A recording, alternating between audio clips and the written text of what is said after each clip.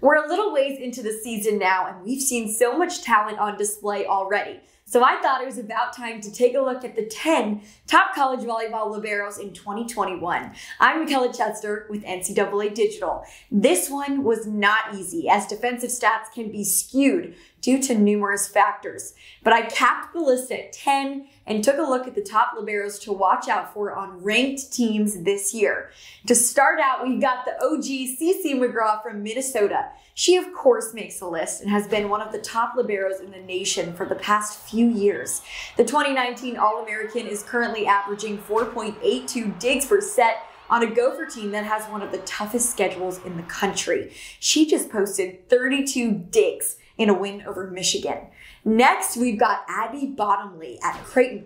Her numbers blow me away. First of all, she's averaging 5.71 digs per set. That is 5th in the nation on a ranked team that is off to its best start ever. I mean, it's a team that swept the reigning champs. She's been named to multiple all-tournament teams this year. She is a 16-time Conference Defensive Player of the Week, including 2 in the Big East. She was the Big South Player of the Year in the spring of 2021 as a libero, and is second nationally among active players with 2,383 career digs. This list of accolades is long. Hats off to Abby Bottomley. We've got Elena Ogilvy at Stanford, who's done a phenomenal job as the Cardinal libero this year. She's averaging 4.68 digs per set. She has won Pac-12 Defensive Player of the Week, and she too is playing one of the toughest schedules in the nation this year. Kylie Murr at Ohio State is next, 4.74 digs per set. She led the Big Ten, one of the toughest conferences in volleyball, as a freshman in 2019 in digs and digs per set.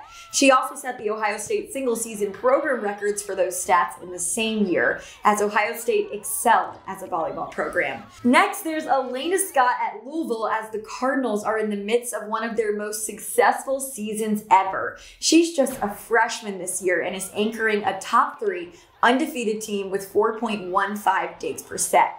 This is also for one of the top blocking teams in the nation, which should naturally lower her numbers, but she's still up there. At Wisconsin, Lauren Barnes is back this season after earning the highest All-American honor of any libero last season when her team made it back to the national semifinals. Her numbers are slightly lower this year, but those aren't the end-all be-all. Barnes has proved herself enough to make this list. At Purdue, we have another 2020 All-American that returned this season in Jenna Otek. Last year, she was Big Ten Defensive Player of the Year. So yes, she's one of the top liberos in the nation. Otek is averaging 4.17 digs per set for the Boilermakers that are ranked in the top 4 this season. We've got 3 more, and yes, we've got Nalani Yosia at Texas on this list. Texas has an incredible block, but Yosia still averages 4 digs per set and anchors a great defense for the top-ranked Longhorns. She stepped into some big shoes this year and is performing great. Over in the Pac-12, another libero makes the list with Zoe Fleck at UCLA, who has plenty of accolades as well. She earned Pac-12 Conference Libero of the Year and AVCA Honorable Mention All-American last season. This year, she is averaging just over 4 digs per set. And lastly, Brenna DeLuzio at Colorado, who is second highest on this list in digs per set with 4.85. and has won Pac-12 Defensive Player of the Week this year. Colorado just upset Utah in a straight sweep. DeLuzio posted 18 digs in the win.